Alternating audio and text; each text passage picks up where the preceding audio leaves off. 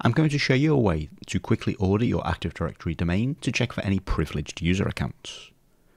By privileged, I mean any account that is a member or has been a member of a group such as domain admins or any of the built-in security groups that provide elevated permissions to administer an Active Directory domain. So to start, I'm going to open up my Active Directory users and computers, and then under View, I'm going to make sure Advanced Features is ticked.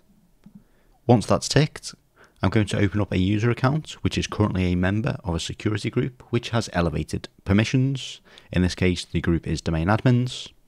And then if we come over to the attribute editor, we can see that we've got an attribute called adminCount, and that is currently set to 1 for this user account. Now, if I come over to a user that has never been a member of any security groups which have administration permissions, and then come over to my attribute editor, we can see that the adminCount is currently not set. Now, the reason this one is set to 1 is because it is a member of domain admins, which is a privileged group, which Microsoft adds additional protections on by default. And there is a process called sdprop, which I'll link a document for in the description, which changes this admin count to 1, identifying this user account is in some way privileged.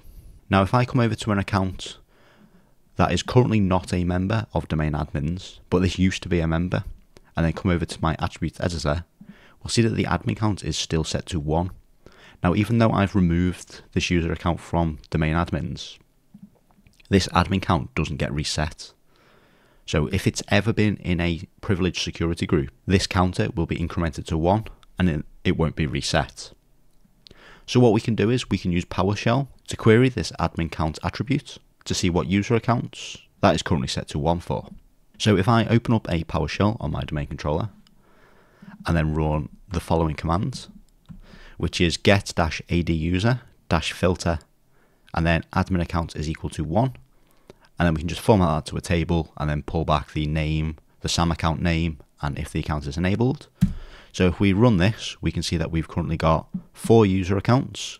We've got the built-in administrator account, we've got our current admin account, our previous admin account, which I've just shown, and then we've got our KRB TGT account. Now, what we can also run is Get-ADGroup with the same filter.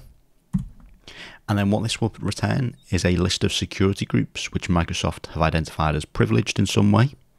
So these provide permissions which are elevated, so additional security permissions are applied to users that are within these groups. Now, the way I use this is that any user that gets returned in this first Get-ADUser query, the user account should never be a standard daily user account. It should always be someone's dedicated administrator account, because if they have been flagged and their admin count has been incremented, it's because they've previously been or currently are in a elevated security group. So the account technically can do more damage to a domain if it is compromised, even if it has been removed from the group. So what I would recommend doing, which is what I do, is I audit this list and then I go through and delete every account that is in here. So if a standard user account gets returned within this list, I go through and essentially I delete it and then recreate the user a standard account which has no administration permissions, which is just used on a daily basis to do work, and then they get a secondary and sometimes a third admin account, which if they need to administer the domain, they can log in using their elevated account and not their standard daily account. So this is just a quick way that you can query your Active Directory domain to find out any user accounts that are in elevated security groups, such as the administrators, domain admins, enterprise admins, server operators, that type of security group.